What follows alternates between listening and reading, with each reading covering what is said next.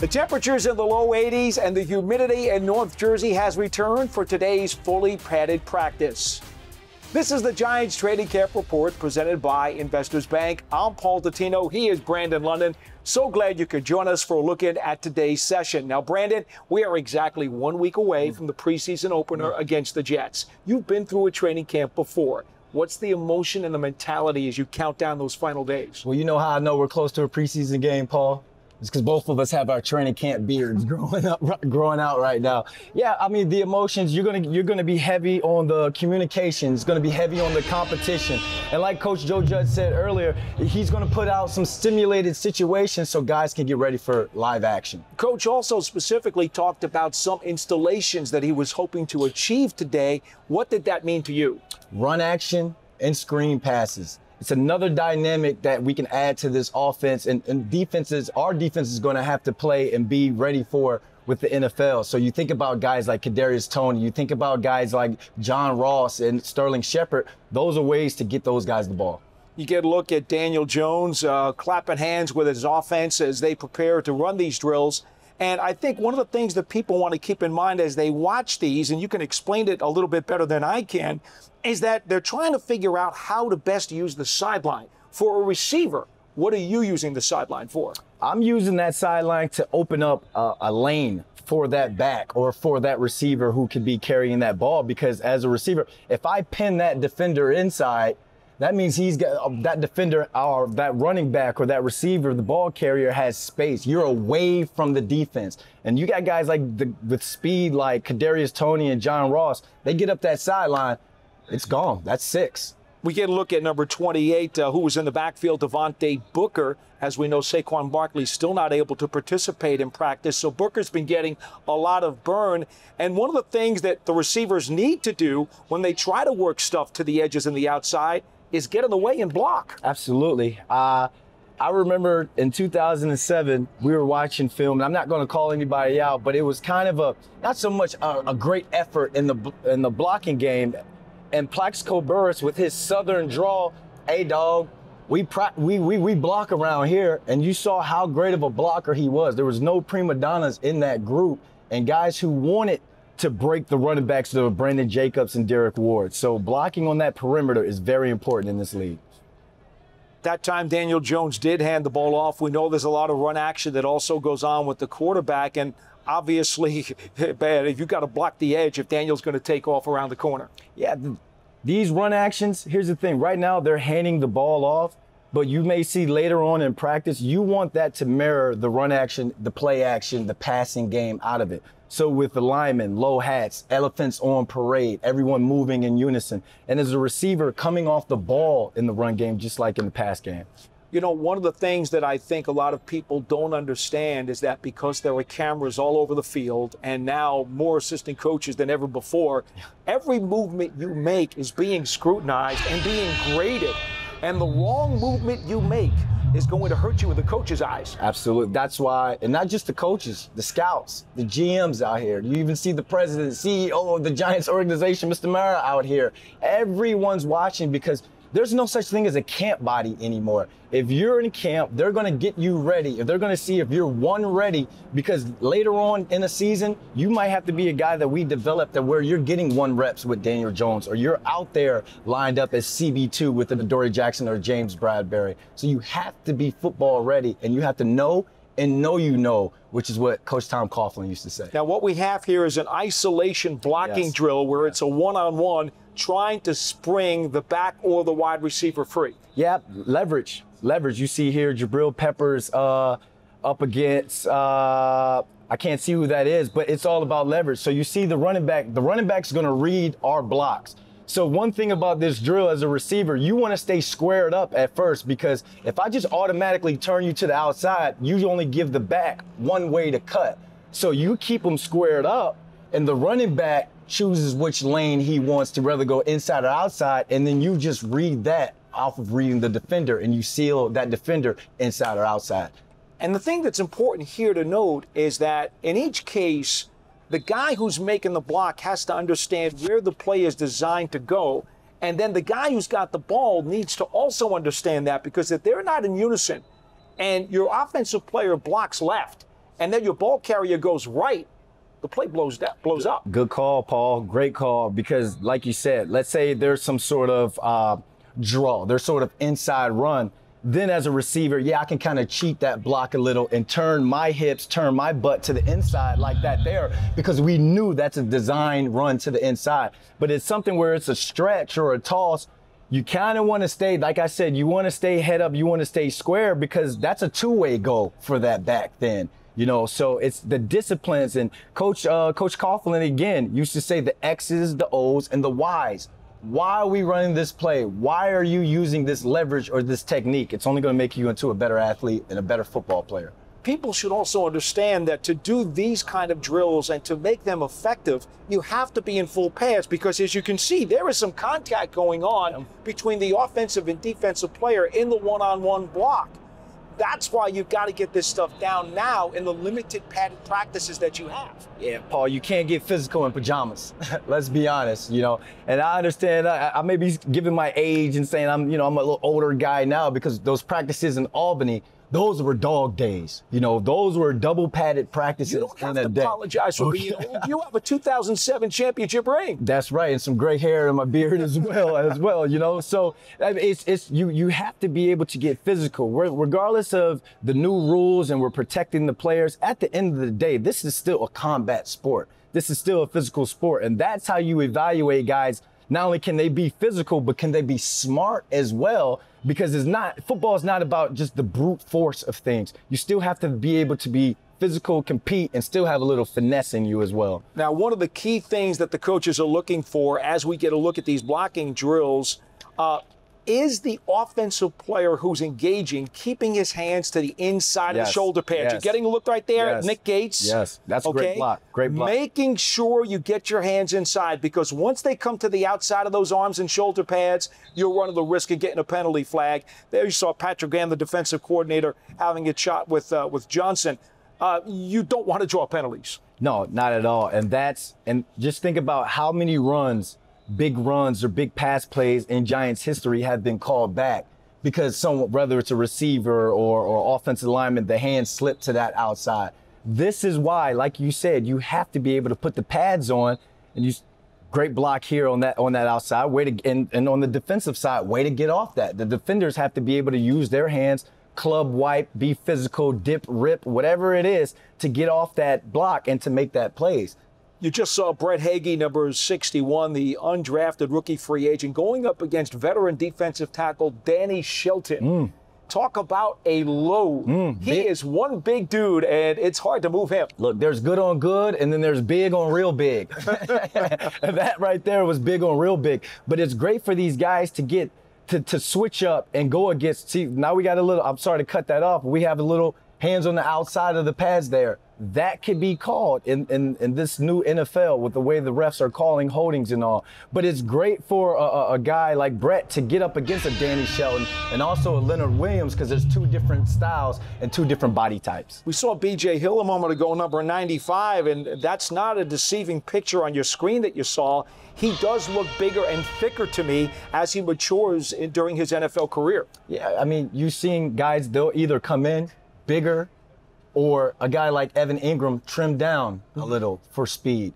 So when you go into these off-season programs, you go and you watch a lot of tape on yourself, and you figure out, hey, my step, I'm not as fast as I was because I gained a little weight throughout the last off-season. So you always find ways to tailor your game and tailor your body to be able to be available and to make plays for your team and your organization. Brandon, a lot of players are going to positional trainers during the offseason, and some guys, for example, Lorenzo Carter and O'Shane Ximenez, the Giants' two edge rushing outside linebackers, actually went to MMA training to work on their hand speed and their hand-eye coordination. Now, that's not something a lot of guys did back in your day. No, not at all. Yoga wasn't something a lot of guys did back in my day. But as football continues to grow and expand and guys can really tailor their games, they go to these specific coaches and trainers so they can work on getting in football shape. Now it looks like we're going to go back to the 11-on-11 drill that we talked about earlier, that run action, and try to see what you can do about setting up the blocking scheme to the edges. Yeah, and they're getting a quick, you see the quick whistle, And if you're a guy that's in the back and you're watching, let's say you're a 2 or a 3, I know there's no official depth chart now. These mental reps are just as important as getting in there and getting physical reps. But again, we saw it earlier as kind of a walkthrough pace. Now we're seeing it at a thud pace. Everything should look the same as it did from when you installed it to when you walk through it, and now you're doing it in a competitive period. Daniel Jones firing off to the right side. There's Sterling Shepard, a guy who I know you've admired him ever since he got here. Absolutely. He's 3 now. Sterling Shepard is a guy we've been able to watch not only grow as a player, but grow as a man. And we could see on that bubble screen on that outside, Adoree Jackson 1 to that outside. Now, if I'm that receiver, John Ross, I know that bubble screen's coming to me. There's some sort of rolled up coverage, cloud coverage. I know that that defender is going to try and force that ball inside. I want to pin him to the inside so Shep can get around on that sideline and go do what we drafted him to do. Let's talk a little bit more about the passing game as we get another look at Jones taking a snap. The Giants really went out of their way as C.J. Board makes a catch to go and get a big Spider-Man type receiver. Yes. You know all about that big target being one yourself in Kenny Golladay. Now, he adds a different dimension and a different mix to a room that has guys who are, let's face it, not quite as tall as he is, and that will be a big advantage for Jones. Yeah, and he's sitting back watching these run action and these play actions, and he's probably foaming at the mouth right now because that's a way to get him down the field. That's another way to throw that ball down the field. Now, we saw that completion to C.J. Board, a nice intermediate route, a chain mover, or if he breaks through and he gets yaks off that, that's a big play. But just think about the deep posts, the deep corners, the deep overs you can do and throw to a Kenny Golladay down the field. And it all just comes together. And this is what they're doing. It's like they're making a smoothie for the offense. You're putting in your kale, you're putting in your pineapples, everything you do to make a tasty offensive smoothie. You're making me hungry. Mike Glennon now at the controls as the Giants will continue to run this similar drill now with another set of players. One thing I think is also very interesting, and we've talked about this many times over the last couple of years that Joe Judge has been here, is that he does a very good job of mixing and matching his first, second, and third teams on the depth chart. And his philosophy with that is you never know who's going to have to play with who. So he's giving everybody experience to play with everybody else and also trying to give everybody an equal chance to win a spot on the roster. Yeah, Paul, back in the day, if you were a 3, you only went up against the 3s. So you had to dominate against the 3s to get bumps to the 2. And, like Mike Tyson's punch out, you gotta beat the one guy to get up to the next level. I never got to the second level. I never got to the second level. But now you're being able to see if a guy can play right away. Because like I said, there's no such thing as camp bodies anymore because of the new rules, because of injuries, because of COVID protocol. Guys have to be ready to play right away. So if you're wasting time seeing a guy dominate on the 3s, you may have wasted 2-3 weeks of him getting quality reps against a 1 or against a 2, or even going and running patterns with a Daniel Jones or going up against a James Bradbury. So now, by doing that, you get to evaluate how good a guy is, not only physically, but how good he's picked up that playbook. You see Danny Shelton, number 75. How can you miss him? He took about half of the screen up. He is one large guy, as we said earlier. Talk to me, if you can, about the type of environment and chemistry you're seeing on this practice field.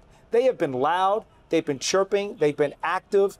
It seems to me like it's been a very energized camp with teammates who are really involved with each other. And you could tell that even from where we are on the patio. There's a lot of chatter going on. Yeah, both. I hear it inside the organization, inside the facility as well, in the building. These guys, they're always talking to each other, always joking around with each other. And that just builds the camaraderie. Like, it's one thing, Paul, the X's and O's, and hey, we're going to run curl flat, slant curl. That's one thing. We'll be on the same page. When it comes to the playbook. But when it comes to wanting to win more for the next guy than yourself, that's when you get championship football. You saw a moment ago Leonard Williams. Now we're getting a glance at a couple of the defensive backs. Quincy Wilson, number 28, came up with a nice interception during yesterday's session. I think the other thing that I've noticed is that we've heard a lot of the players here, younger and older alike, talk about how the guy opposite them during the practice snaps is even helping them. For example, Sterling Shepard is helping some of the DBs. Some of the young DBs are vice versa with the wide receivers, the D-line and the O-line. It doesn't always happen that way in every training camp. Iron sharpens iron, just like here. You're getting reps against a guy to where you know that's Will Hernandez and, again, Danny Shelton. There's two guys that you know are going to play this year. You have to get this guy ready because he's going to be going up against other all-pro offensive linemen. We play the Rams this year. You're going to go up against an Aaron Donald, so you got to get these guys ready. What would you do to be Nick Gates right now, having to face that kind of girth, in this particular case, B.J. Hill, who, by the way, again, looks a lot bigger? Yeah, you love it. You want to get better. I mean, you don't want to get beat, but if you get beat, you learn from it. You know, if you're just walking around, you're just dominating each guy, you don't learn much from it. So when you get a chance to play against a guy who you know, as I said, has to get ready to play against other O linemen or D linemen, you want to give your best to this guy because you know iron sharpens iron. Well, look at that. You got two guys who are going to be a big part of what the Giants want to do this year. Leonard Williams looks thicker as well, I might add, going up against Andrew Thomas on that snap. Yeah, just his mentality, talking to him these last 2 weeks, this guy's locked in, Paul. This guy is locked in. Career year, 11.5 sacks last year. And you couldn't even tell. He's just as hungry as he was playing Pop Warner football back in the day. So it's something where a guy like that, you want to give your all at these double padded practices because you want to see where you're at, and you even want to turn the heat up pretty soon. Get a look at Nate Solder, number 76. We all know as he goes up against B.J. Hill on that one. And Solder is drawing a lot of praise from head coach Joe Judge, who knew him from his days with the Patriots, and is saying that Solder not only looks refreshed, but he is doing everything right. He's teaching guys, and he is so re-energized and invigorated. He's looking for a lot of good things out of Nate. Yeah, he praised his one-on-one reps yesterday, and we just saw again, a great one-on-one rep by him. Jonathan Harrison, number 64, backup center. Go ahead. But another thing, sometimes, for whatever the reason, sometimes it's okay to get away from the game for guys, to re-energize. And me and you talk about it all the time, how blessed we are to be able to come in and talk Giants football. So just think about it for a guy like that who is, okay, 1 year removed, I'm back in the lineup, I'm back able to compete. How blessed am I to have that opportunity? Of course, Solder opted out, family issues due to the COVID protocol, and just very, very glad to be back. In fact, we will recall about a week or so ago, talking to some of the media, Solder actually had said, hey, Joe Judge reached out to me during the offseason, and I maybe had some second thoughts about coming back, but Joe wanted me, and that's all I needed to hear in order to come back. But that just goes to show what type of coach Joe Judge is, how guys were already run through a brick wall for him. You know, he's one of those guys, yes, he's going to coach you, he's going to coach you hard, but you can see he's had these personable moments with these players. Now, it's the one thing, being coached hard, you love it as an athlete, but as a man, when you can relate to your coach, you'll definitely play through him. What number we have? I can't see that. That was B.J. Hill once again. B.J. Hill, and if you see a lineman, you may not get there for a sack, but if you can draw a holding penalty, that's a sack as well, because now you're pushing that offense back. So you're good swim move right there. And you're just seeing great technique. And you're talking about the martial arts and the handwork. That's how these guys, you take you take what you learned and you put it in a drill. David Moa, number 96, with the overflowing hair. That's going to get noticed. Now, it won't draw a flag, at least not from these officials, but it might from the fashion police. Or you might get a Head and Shoulders deal, you know, like Troy Polamalu, Big Cat. He's taking, hey, Big Cat, he's the guy with the hair now, you know. But I love watching these one-on-ones with the big guys. Obviously, as a receiver, you know, I love it. But as a receiver, why am I getting open? Is because these guys are working in the trenches. These guys are putting their face into the fire for a 4'5", 4'6" guy like me to get down the field to make a play. How important do you think it is for some of the young players on this roster to see guys like Leonard Williams and Danny Shelton, the veterans who are really breaking a sweat out here, to set a good example? If you see a guy who you want to kind of take his job, out hustling you, out working you, that's a problem. And now we're seeing the special teams drill here, Paul, the gunner going up against the two pesters. You see Coach Quinn coaching him up. if you're gonna split them, you better punch it hard and get skinny to get in between these two guys. Ideally, you wanna pick a guy to beat him. So here's that jab step to go. He wants to get inside. Now you want to fight hard to get inside. And this isn't pretty here, Paul. This isn't for the faint at heart. This is a dog fight, a 40-yard dog fight. And because if you're a guy that's getting doubled still as a gunner, that's respect. You know, if you're getting singled out there as a gunner, that means they think that they can take you out with one guy. So this is one of those drills where you can earn a living being a David Tyree, a Dwayne Harris, by getting down there and making plays on special teams. Yeah, Brandon, I think the hand fighting is probably the most important part of that drill, right? Yeah, absolutely. The footwork, the hand fighting, you put it all together, you get yourself a great rep and a great play. All right, Brandon, it's been fun. Oh, 1 week away, Paul. I'm ready for some football. For Brandon London, I'm Paul Dottino. This has been the Giants Training Camp Report presented by Investors Bank. We'll see you next time.